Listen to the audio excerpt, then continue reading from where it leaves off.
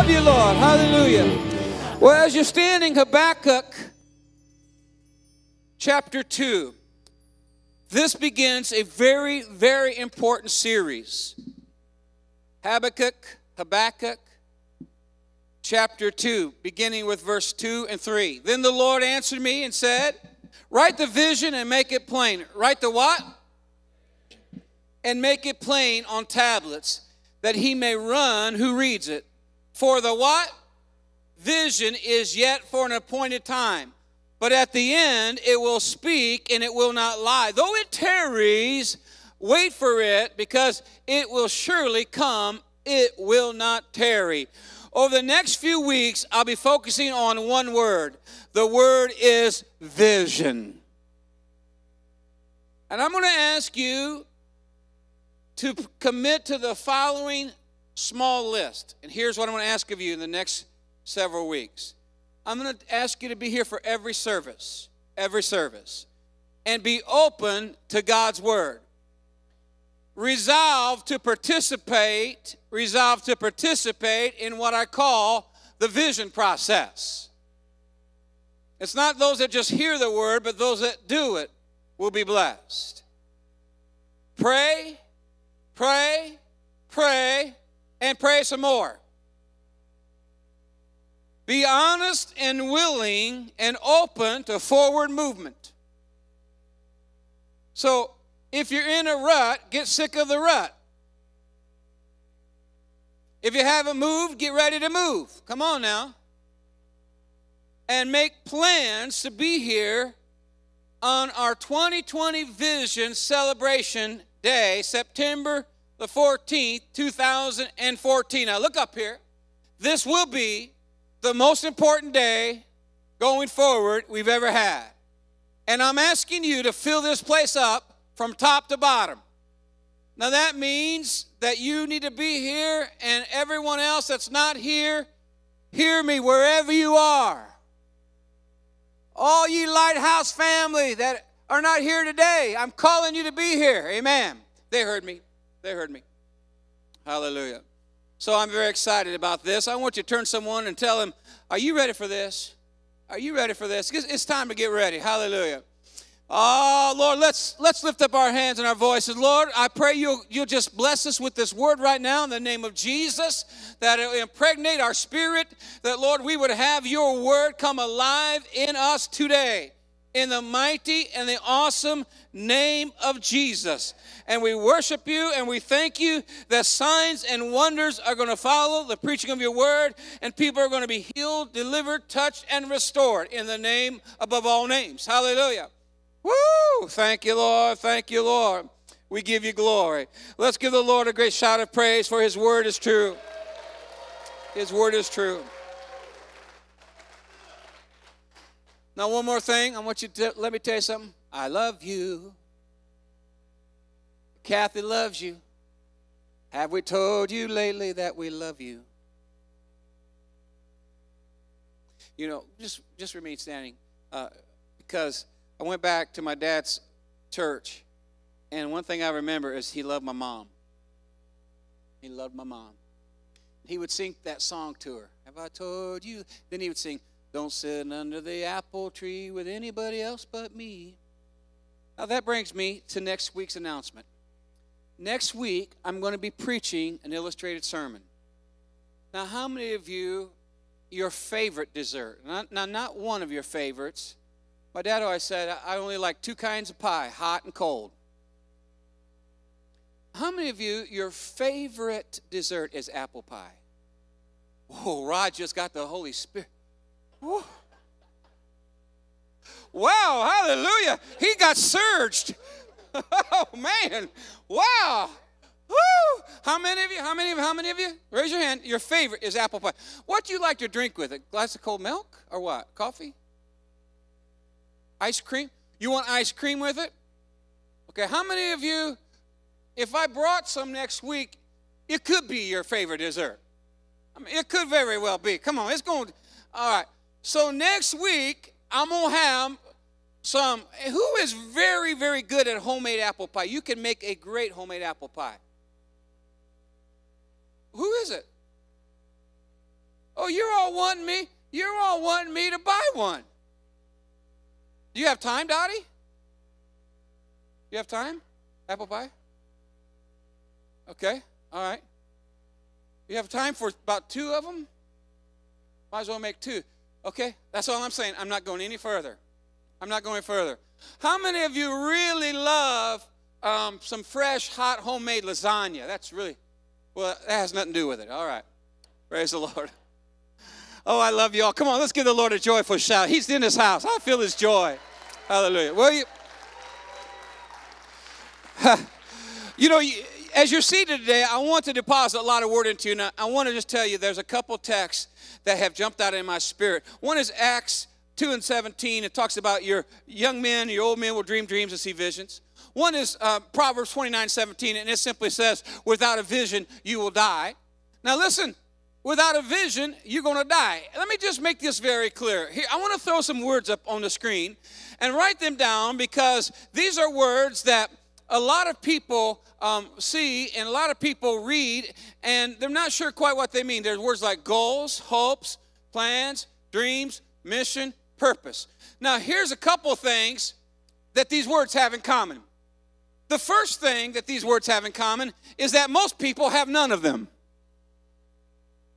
I promise you that some of you really have checked out in terms of what God wants for my future. You have gone into survival mode. You've gone into maintenance mode. Come on now. Oh, yeah. And you've just kind of settled in, and I'm going to address why you have done that. And I'm going to tell you why you've done that and why when I do it, I've done that. But I will sum all these words up: goals, plans, hopes, dreams, purpose, mission, in one word: vision. So for the purpose of these next 4 weeks, you can call them your goals, you can call them your mission in life, you can call it your purpose in life, you can call it making plans. And when I bring this illustrated sermon to you next week, it will all unfold very clearly to you. Now, how many Rod will be here next Sunday? No, Rod's going to be here. He may be dragging with one leg, but he's going to be here. Did I say you'll get to eat a piece of pie? You can smell it? All right. But I'll tell you what, since Rod just got revival right there, I wish you'd have seen that. Hoo, hoo, hallelujah. I'm going to give him a nice piece of homemade Dottie pie. Oh, praise the Lord. My. And so next week, all this will be coming clear to you, how the plans, the goals, the activities of God formulate from your vision. But let me make this very clear. Vision is what I want you to write down. 3 words: God's preferred future. God has a preferred future. Now listen, we all know we have a future. I mean, unless we die, we have a future of tomorrow. Unless Jesus comes, we have a future of tomorrow. But is it God's future? Is what I want for my future and what God wants for our future the same? And let me promise you, you'll never be happy with just your future.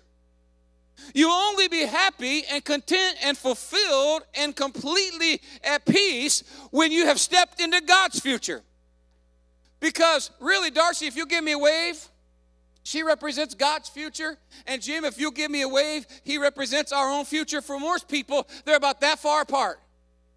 But Jim, if you'll come and walk this way, and Darcy, if you'll come and walk this way, over the next few weeks, we're going to begin, real quick, we're going to begin to connect. We're going to get closer to your future and closer to God's future. And what we're going to try to do, we're going to get these futures so they're in sync. Amen? You look great, Darcy. I love you. Thank you for cooperating. We got to get our future and God's future on the same page. Are you with me this morning? And so you know that Jeremiah 29:11 says, I know the thoughts and I know the plans I have for you, says the Lord. They are good plans to bring you a hope and a future. Hallelujah. And so I want God's preferred future for my life.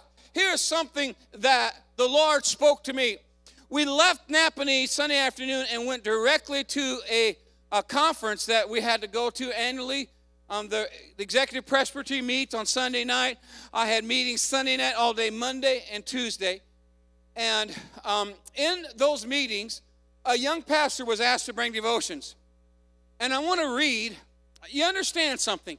I know what it's like to have a vision. I am a visionary. I'm able to see what God wants us to go. I capture the vision. I've never had a problem, not seeing where God wants us to go, both in a personal level and as a church. It's always been very clear. But what can happen is that issues present themselves and you leave where Darcy represented God's vision and you lean all the way over to doing it on your own. Come on now. Are you glad you're listening real good? Here's the point. This young preacher said that the Lord gave a word to him, and here's what it was. That you are no longer living for the dreams and the vision I've given you. There have been dreams and visions that lay dormant in your life for years that you no longer hold on to. And God is asking you if you're still believing. He said, it has been so long that you can even barely remember because life has stolen your dream and your vision. Come on. And then he went on to say, God said to you, I am not handing out smaller dreams.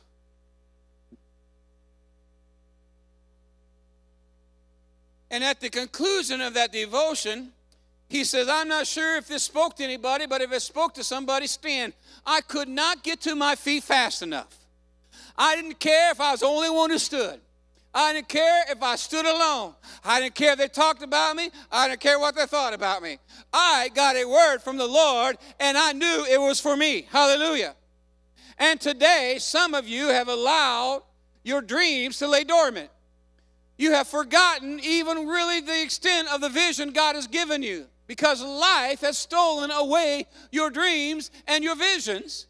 And now I'm calling these next few weeks Resurrection Sunday.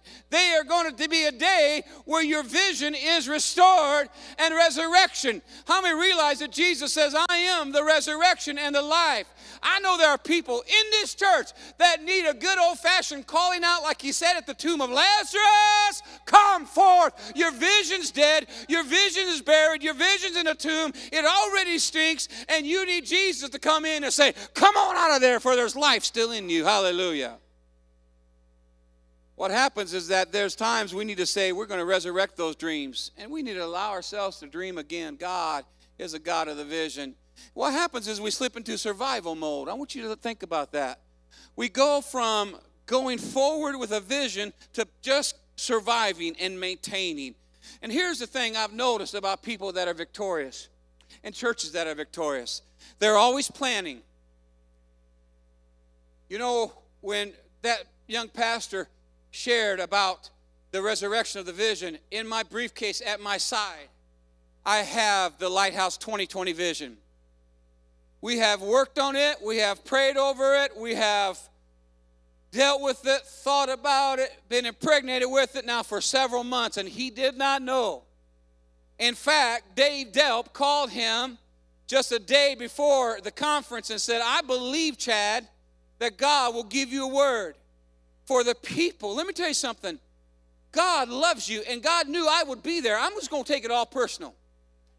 Some of you don't take this church personally enough. You don't take this word personally enough. You got an attitude, well, it's all right, but it's not for me. No, baby, this is for you. There is not one person don't need this today. It's not for the person behind you, in front of you, on the left, not for the person that's not here. This is for you. Shout is for me. And I took it personal, and he began to talk about how you can resurrect, and God isn't going to give you a smaller dream. And then I thought about this 2020 vision that I'm going to share with you on September 14th. It is what God wants this church to look like should Jesus tarry his coming by the year 2020. And I want to get you thinking about not only what God wants this church to look like in the next 5 years, but what he wants your life to look like. You're not too young. You're not too old. Dreams and visions come to us in all areas of life. Hallelujah. But people that are successful, people that are hopeful, people that are victorious, they're always planning, they're always looking ahead, they're motivated to do great things for Christ with a purpose and a mission. And I will tell you that what happens to our vision is that we suffer the oppression of the enemy. It's kind of like when Jesus said there were tares sown among the wheat, and he announces the enemy has done this. And today, I'm going to call out every scoundrel, every lying, vile, hideous, hostile opposition that has come and ripped you off from your vision, and we're going to beat him down into the blood-covered ground at Calvary's Hill. That's what we're going to do. Hallelujah. Because let me tell you something about Jesus. It's still the same yesterday, today, and forever. If he gave you a vision, he's not going to relent from that. The gifts and callings of God are without repentance. He's not going to say, well, I gave him a vision, but I had no idea all that was going to happen to him, so I'm going to give him a smaller one. If he would change his vision for you, he'd have to change who he is. But here's what happens. As we call out the enemy of your vision and the enemy of the Lighthouse vision, here's what happens. We come under these attacks. I'm going to give you a few of them, and I'm going to just minister to these, and I'm just going to pull these bullies out, and we're going to give them what they need. Come on, somebody. Number one, evil opposition is your enemy. Paul writes in Ephesians 6:10 that we do not wrestle against flesh and blood, but we have the devilish schemes we are up against. We are up against his authorities and his powers and his principalities and spiritual forces in heavenly places. This dark world is opposing your God-given vision. You say, well, Pastor, I don't have a vision. Well, you need to get one, because that isn't aligning with God's will. God wants you to have a vision. And just because you don't have it doesn't mean he didn't have one for you. Hallelujah. And I'm calling all of us to pull out of maintenance, to pull out of survival mode, and let's begin to thrust forward in the name of Jesus. Hallelujah. And ever since God dropped this in my spirit about March, it dawned on me that in 5 years, 2020 and 2020 is crystal clear, perfect vision, that what does God want us to look like in the next 5 years? And I'm going to be the first to tell you that what I put in your hands is unprecedented. I have never laid out a 5-year plan and put it in your hands. So this September 14th, shout September 14th, I will be here.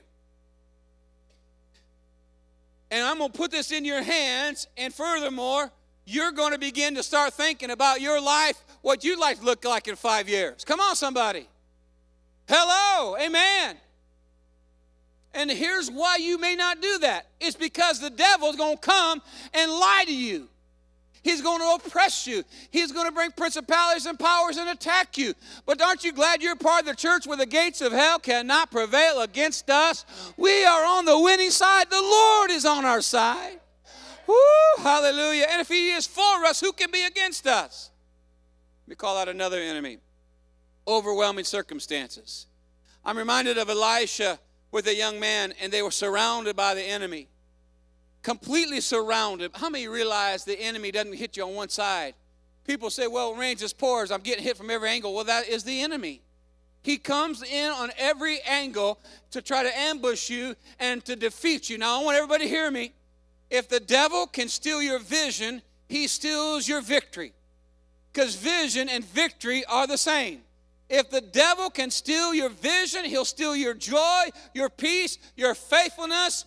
He will keep you focused on today, and we have to be forward moving in our future thinking, because until Jesus comes, he's got a future all planned out for us, and I want to align with that future.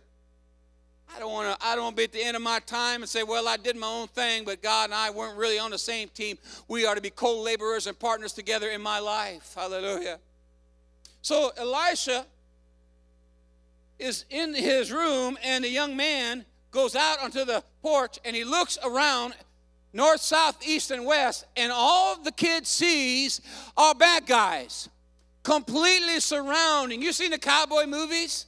when the wagon train stops and you look up and all the Indians are all around. Come on. And he went back and he was scared and he was petrified and intimidated. And he said, alas, master, we are surrounded. And Elisha cried out to the Lord, Father, open the lad's eyes that he might see. And he sent him back out to the same spot. And now he reports back and he says, oh, around those who are surrounding us are the armies of God. Woo! And you may say the enemy's on every side. Yes, he is. But God and his armies are on every side of your enemy. Hallelujah.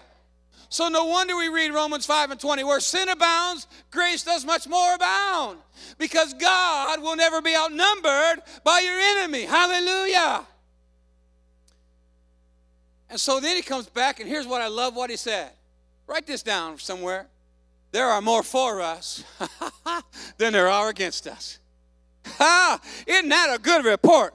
I think that'd be a good place for you to jump and shout and give the Lord some good old praise. There are more for us. There are more for us. Oh, you didn't hear me. There are more for us than there are against us. Woo! Hallelujah. And so when you're overwhelmed by circumstances, you can just check out on your vision and you can just begin to think about today. Some of you have been overwhelmed by your circumstances. Your circumstances have brought you to a place where it's just like, I don't know what I'm going to do here. But here's what Paul writes in 2 Corinthians 4:8-9. He says, we are hard-pressed on every side, yet we are not crushed. We are perplexed, but not in despair. We are persecuted, but not forsaken. We are struck down, but not destroyed. Hallelujah. The third enemy that hits us is the enemy called impatience and weariness. I could preach a series on all these, but I want to just remind you that next week, all you apple pie lovers, Rod, can you make it a whole week?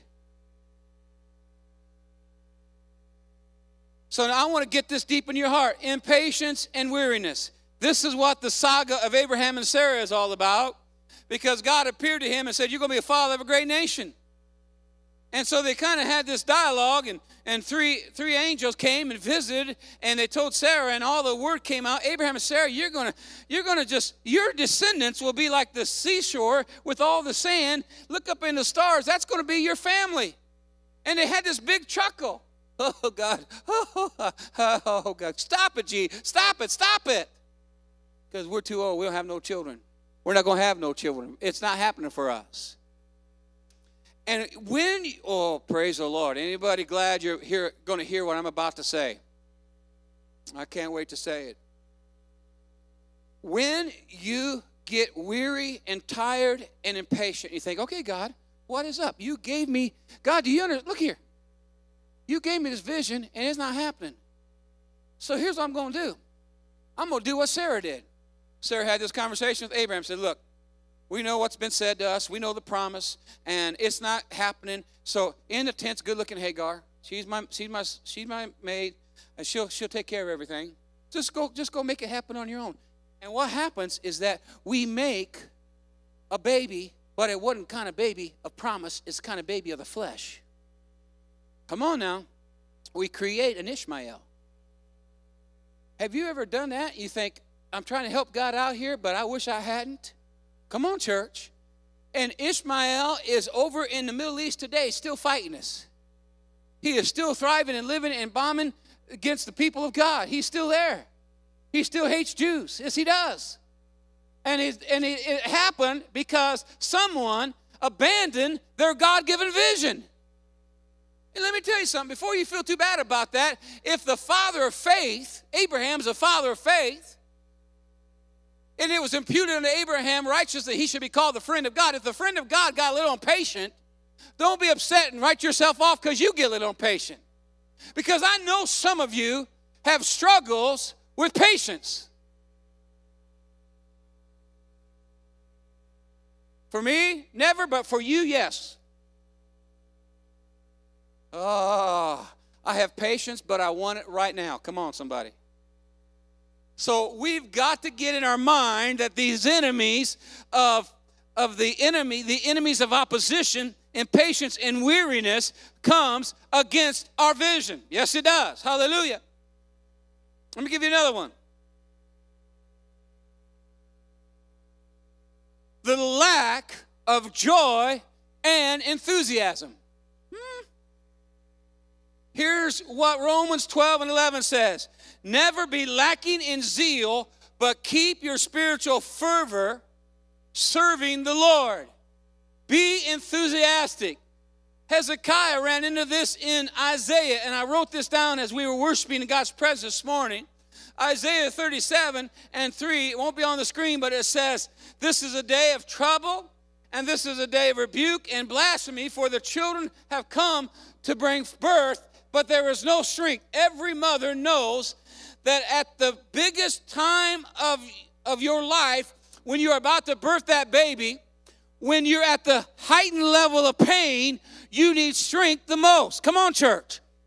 And what God has saying to us is that many of us have stopped. We have aborted the birthing that's been in us. God has impregnated us with a vision. God has impregnated me as the pastor of this church with a vision of what I know He wants us to become. And when we get weary and when we get tired and we lose joy and we lose enthusiasm, there is no strength, because Nehemiah said in Nehemiah 8:10 that the joy of the Lord is our strength. And we just lose our thrill, we lose our zeal, we lose our ambition and our enthusiasm, and we say, oh, what's the use? I know some of you have done that. What's the use? Forget it. I'm just frustrated. It's not going to happen. I'm going to quit expecting so much. I'm going to lower my expectations. And let me tell you something. If God said in His Word, He'll deliver on His Word. But you have got to have the joy there to birth it through. Amen. Number 5. I'm calling these enemies out. This is the enemy of despair and discouragement. Psalm 3:3, but Thou, O Lord, art a shield for me. You're the glory and the lifter of my head. Despair comes following a victory, and despair comes following a defeat. 450 prophets of Baal in 1 Kings 17 were smitten down by the fire of God and by the word of Elijah. And it wasn't just a few hours later, this same prophet who performed one of the greatest miracles of all time, when that water was licked up, the stone was licked up, the burnt sacrifices were licked up, and God began just to pour down His power on that mountain. Then you see this young man just sitting under a tree, and he said, oh God, that I would die. God, that I would die. Despair and discouragement sets in, and it begins to steal us from our vision. Anybody would raise your hand right now and say, Pastor, I feel like you're talking to me. Somebody, come on. Oh, let's start all over.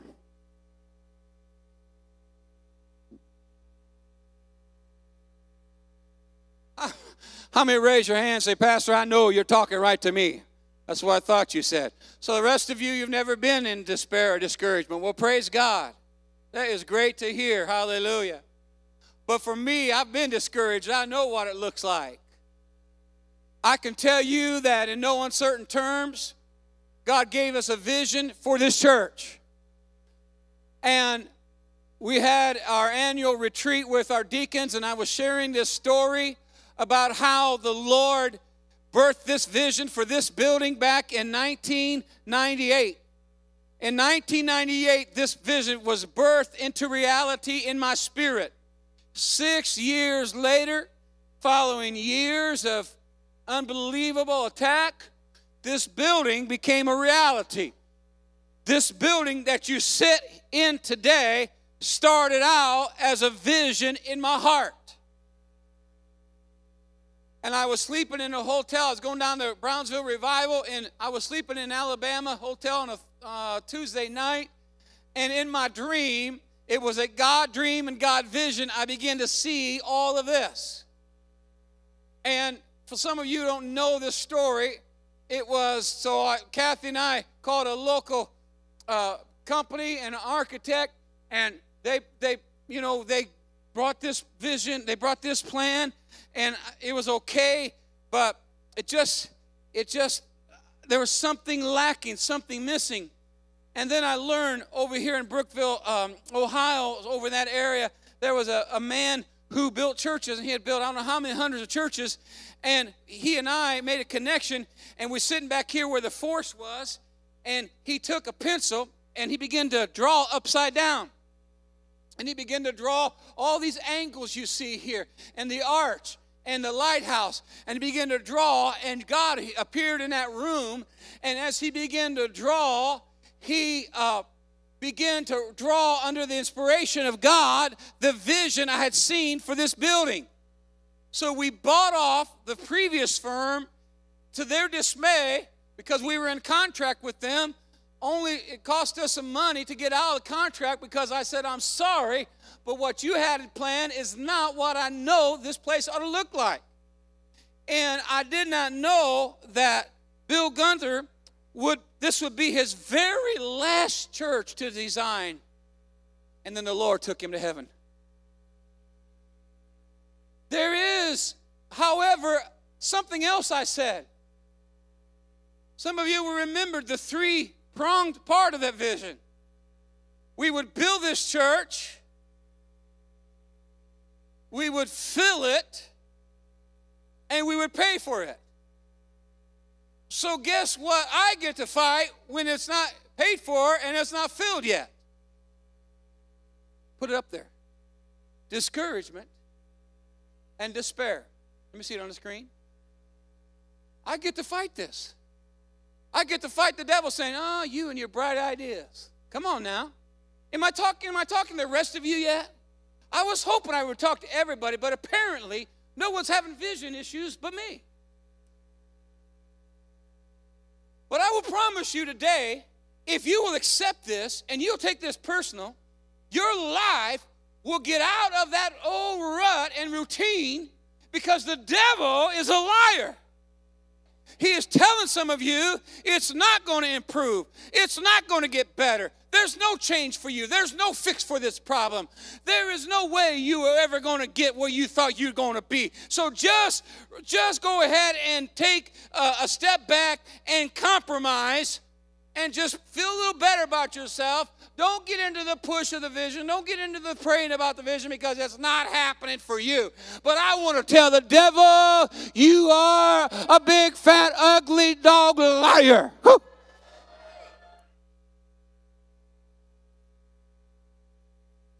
When I hand that vision out in a few weeks, it's not nothing small. I know that's probably not good English, but it's not nothing small. It is a very big, aggressive vision. I will promise you that it is from God. And some of you haven't had a vision so big that if God didn't come through, you would fail because you've been playing it safe. And that brings me to the number one enemy of your vision. It is the enemy of fear. It is the voice that says, if you write something down, if you start planning, and if you start dreaming, and if you start thinking, you will be the biggest failure in town. But let me make this very clear about that. It is easy for people who don't have courage to judge you and call you a failure. But I would rather fail trying than fail not trying. One man got out on that water and he sunk, and Jesus had to rescue Peter and put him back in the boat. And everyone said, oh, Peter, all 11 disciples, Peter, you're all wet. And he looked at all of them and said, yeah, and you are all dry. You can't walk on water until you get out of the boat. And God is going to stir up and resurrect your dream and your vision, and you're going to once again be impregnated, and you are not going to be afraid. One time in Mark, we read a story in Mark chapter 6 that Jesus sent them over. He said, you go from this point across the sea to that point, and I'm going to pray, and I'll meet you over there. And the Bible says that the storm began to toss, and the disciples were afraid. And Jesus walked out on the water, and he said, peace, be still. I'm telling you that fear is keeping some of you back. We dealt with this in a Financial Blessed Life series. Fear keeps you from obeying God financially. Fear keeps you from making that pledge. Fear keeps you from writing those checks. Fear keeps you from witnessing. Fear keeps you from praying. Fear keeps you from coming faithfully to the house of God. Fear is your number one adversary. And if you and I are going to once again be driven by a vision, we've got to face our fear. Hallelujah. Come on, church. What fear says is that God won't keep his word. Fear says God didn't mean what he said. Fear says God will let you down. Fear says God will fail you. Fear says God will turn his back on you. He will abandon you. That's what fear says. But faith says, I'm going to live like God's word is true. I'm going to live like I believe the Bible. I'm going to live like I know God cannot fail me. Woo! Hallelujah. And so I'm going to ask all of you right now, over the course of the next couple of weeks, to begin to dream again.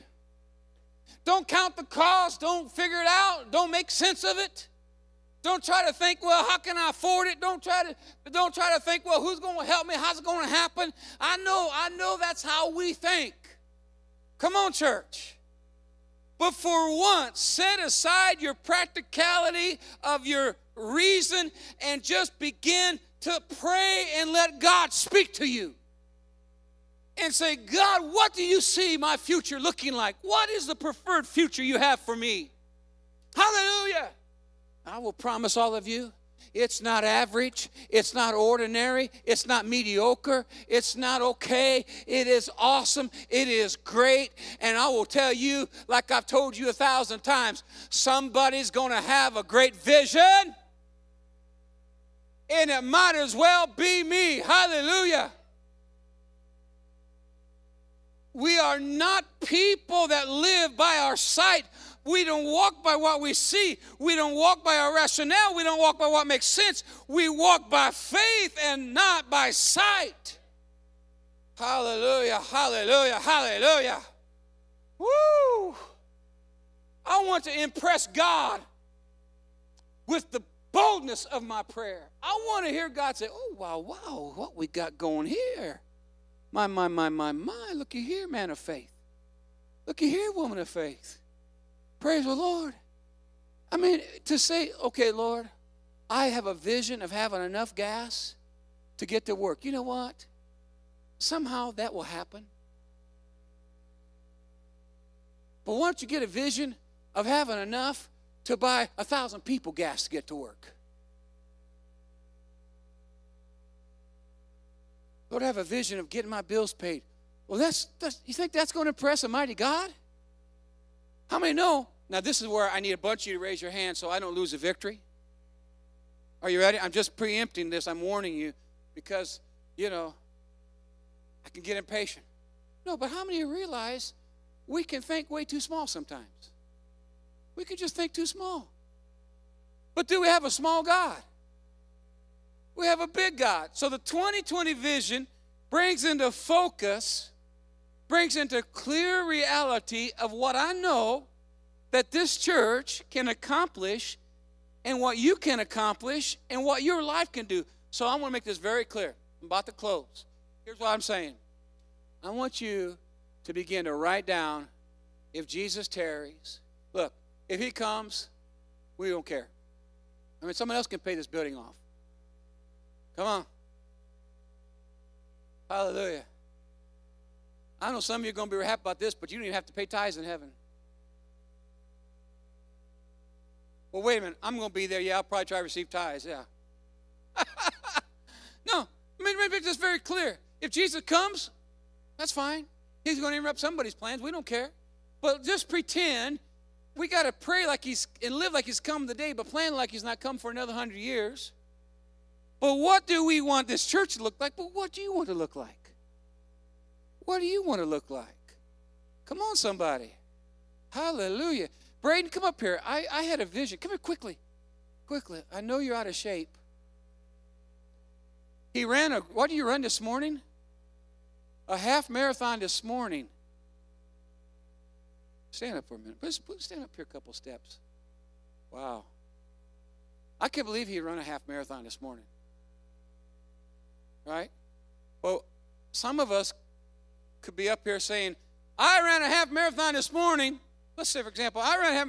You're going to believe one of us, and one of us you're not going to believe.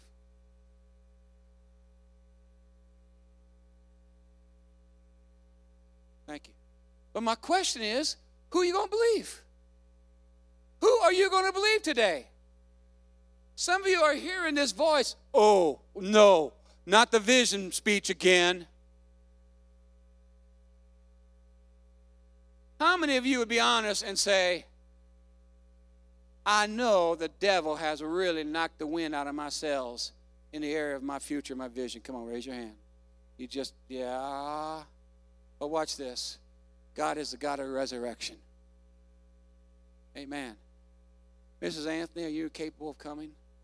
Just try to remember what you're doing.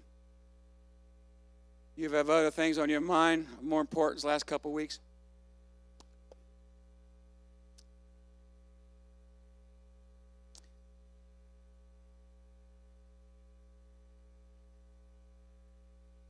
God has given you a vision. And even your stupid mistakes hasn't changed his mind.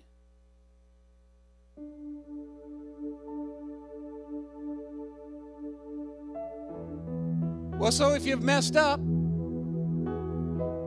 all you got to do is repent and get back in step. Stand with me.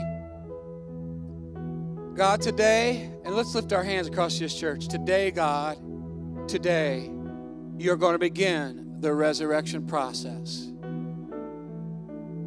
God, you have told people that you want to see them in a life of blessing, and the circumstances and the lies of the enemy and the oppression of the enemy, the weariness, the fatigue, the circumstances, the impatience, because it hasn't happened. Because it hasn't happened, we've given up on it. I'm glad to report to this church that there's been times I may have given up on my vision, but you never gave up on me. You never have.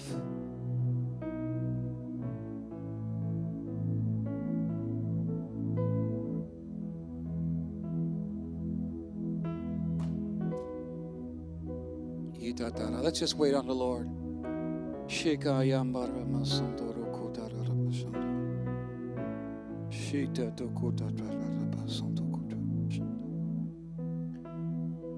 Oh, let's wait on the Lord. Jesus, Jesus, Jesus, Jesus. Thank you.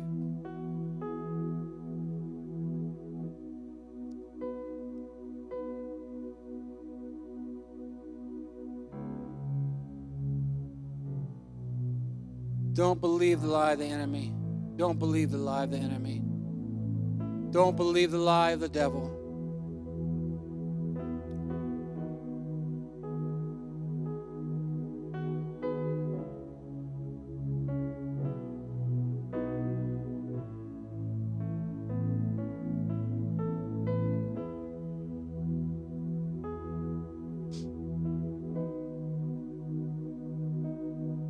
Before we go into prayer, I want you all to look up here, and I want to really, I know I've asked you to raise your hands, I've had you say amen, all that stuff, but I really, if you've ever engaged in obedience to your pastor, this series is a good place to start. I'm going to ask you to do a couple things. I'm asking something of you. And for some of you, you've already done these type of things, and for some, you never have. Our text today says this. What's this?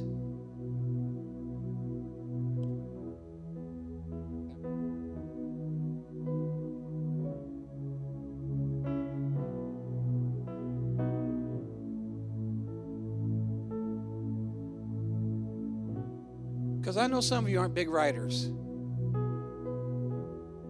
But the text says to you, so you don't have to believe me. I'm not the only one commanding you. Write the vision and make it plain.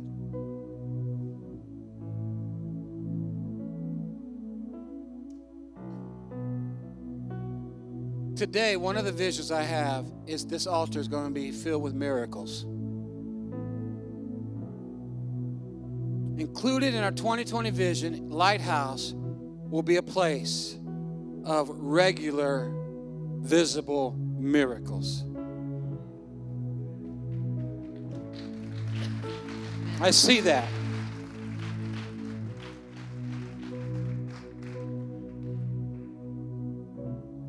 I don't want anyone on our watch going to heaven one day before God wanted them to.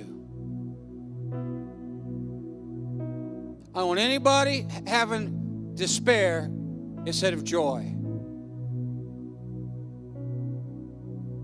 Write the vision and make it plain.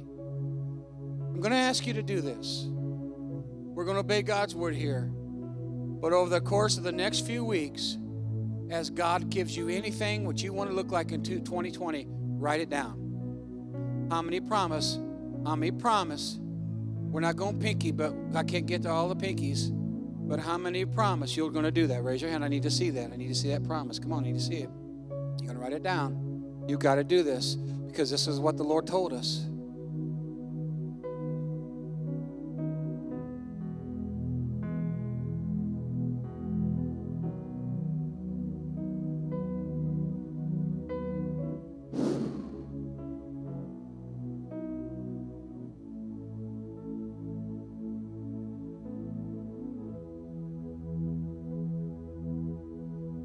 There's a book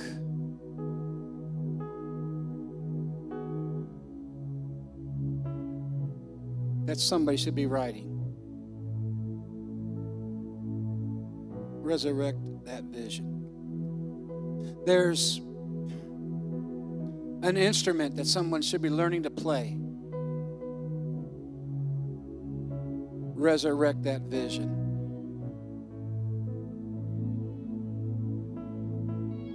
Some of you have a prosperity vision. You see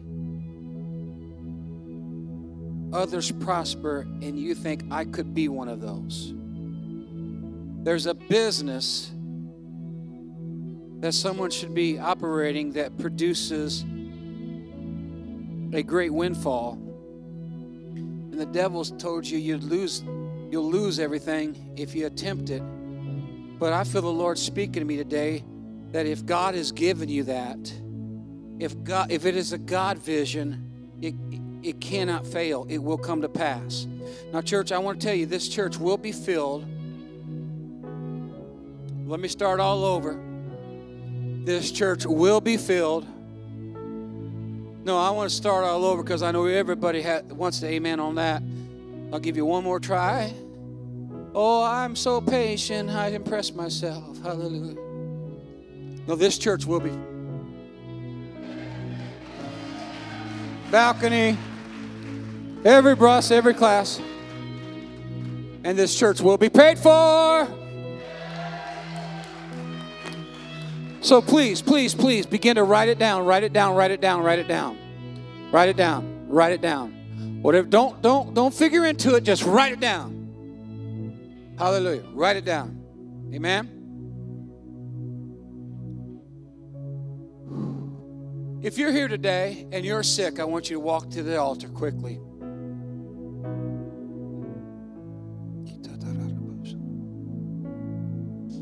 If you're here today and you're struggling, and you know what that means, you know what that looks like to you. If you're struggling, I want you to come to the altar immediately. If you're struggling, I want you to come to the altar immediately. If you're struggling, if you're not finding your footing,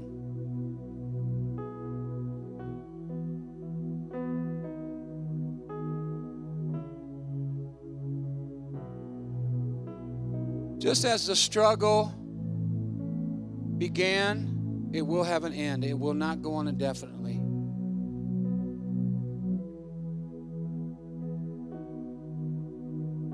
If you need a financial breakthrough,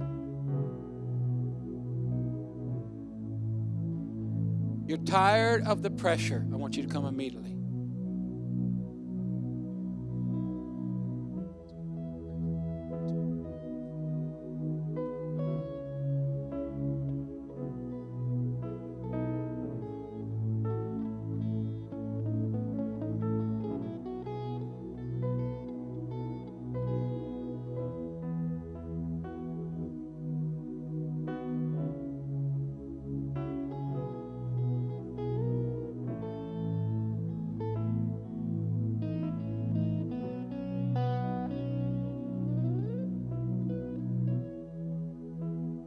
If you say, I want prayer over any area and you're not yet here, please come. Kathy and I are going to lay hands on you, and God's going to answer the prayer. God will do it today. You will be healed today. Peace is going to come today. Peace is going to come today. Concerned about a family member, whatever the need is,